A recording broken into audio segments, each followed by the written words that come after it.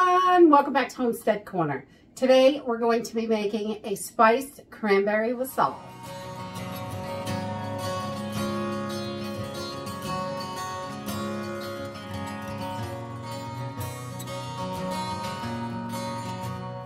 So when I think about the holidays, wassail is definitely one of those things that we love to have. We love to have a nice warm drink and to celebrate the holidays. We use this for Thanksgiving and Christmas. This can be done a bunch of different ways. This is an old European type drink and it's really delicious. And we're just going to use a few simple ingredients to make this.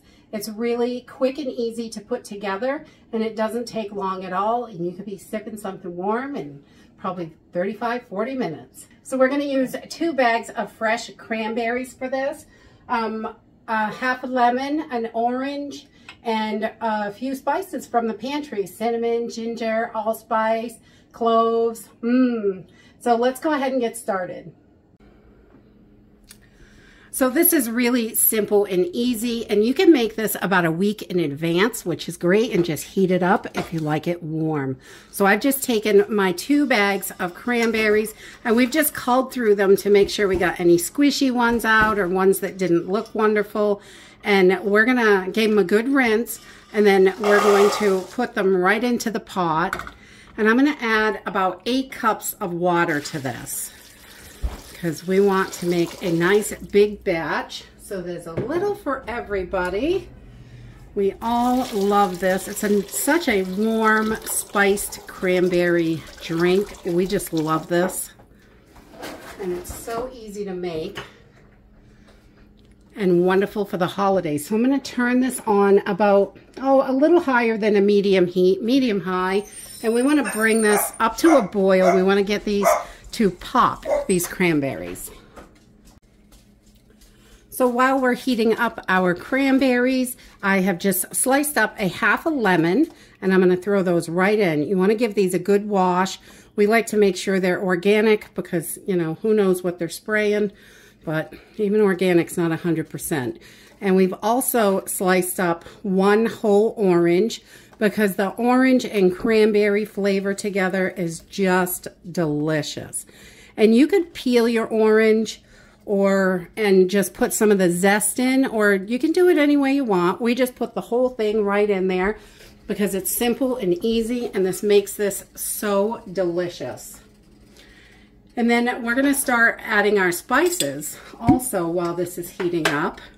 And I'm gonna put in 2, I don't know, I think these are about 5-inch cinnamon sticks. I'm gonna put 2 of those in there. And so it has a nice cinnamon flavor.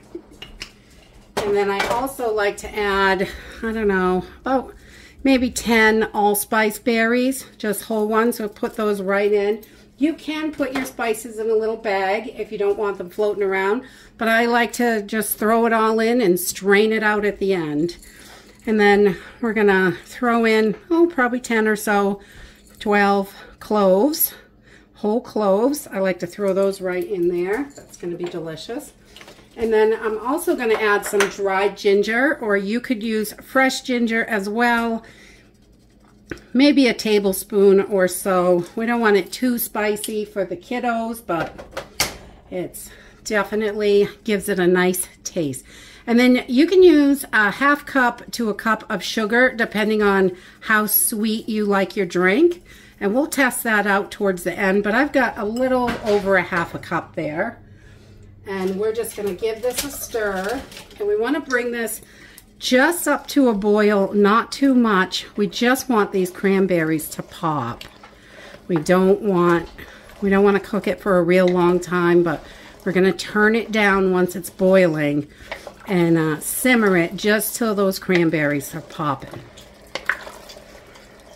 But this is so delicious and yummy. Look at all that goodness. And your house will smell absolutely amazing. So we're just gonna let this come up to a boil and I'll bring you back. Okay, so this is just starting to bubble, and I don't like to boil this too vigorously. I'm starting to hear the cranberries pop, and they're splitting open. You can see a few of them are starting to pop here, and which is going to release all those juices into the liquid, which is wonderful. So I'm going to turn this down, give it a good stir, and we're going to turn it down. We're going to let this simmer for about 20 minutes or so, and it will be just about ready then. So, but I wanted to mention on the sugar, I know a lot of people can't eat sugar, so that's not really a problem. You can use whatever sweetener you like. This has been done traditionally with, you know, regular white sugar, maple syrup. They have used honey. You could use also some molasses. A lot of people like that old-time flavor of molasses in there. It's totally up to you. Brown sugar would work as well. Whatever it is, I'm sure you could use artificial sweetener if that's what you need to use. Just adjust it to your taste, definitely. So we're just going to let this simmer really low for about 20 minutes, and then we'll move on to the next step. Okay, so this has been simmering for about 20 minutes, and our cranberries have popped. You can see the liquid has become a beautiful cranberry color.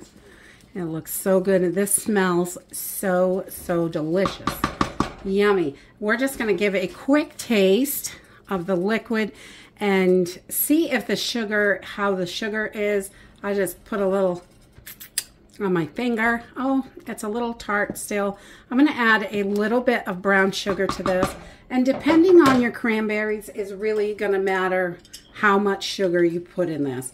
I'm not going to put a whole lot, maybe a couple tablespoons in there. And I'm going to use brown sugar just to give it that little extra flavor. And then we are going to turn this off and let it cool down a little bit and let that sugar dissolve, and then we're going to strain it out. So I've just run a little bit of hot water. This is still pretty warm because I'm going to have a glass of this right now. And but I've run some hot water through my jars just so there's no thermal shock or anything, and the jars are warmed up a little. And I just take this and run this right through a small strainer right into the jar. And this is so yummy and delicious. And I just press it down a little bit and try to squeeze all that out of there so we get as much as we can.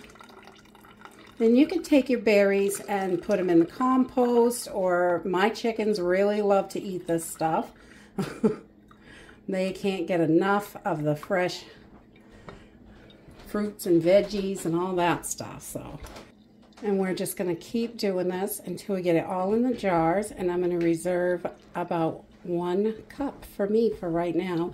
And then we can heat this up anytime you want, as much as you want at a time. If you only want a glass at a time, you can just warm it up in a saucepan or the microwave or however you want.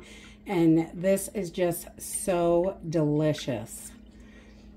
And what a nice way to celebrate the season with something warm and yummy. And that's it. Spiced cranberry wassail is super simple and easy to make. You can put a little fresh piece of orange in there like I have, and a little cinnamon stick to stir. I threw a couple cranberries in, some fresh ones, just to make it cute. And you can drink this warm or cold. It is so nice on a cold winter day.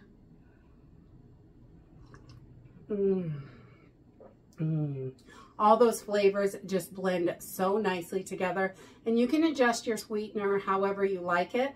If you like a little hot toddy, you can add some brandy, spiced rum, whatever you like in there. It really makes it nice and delicious. And that's it. I hope you all are having a beautiful holiday season, and I'll see you in the next video. Bye.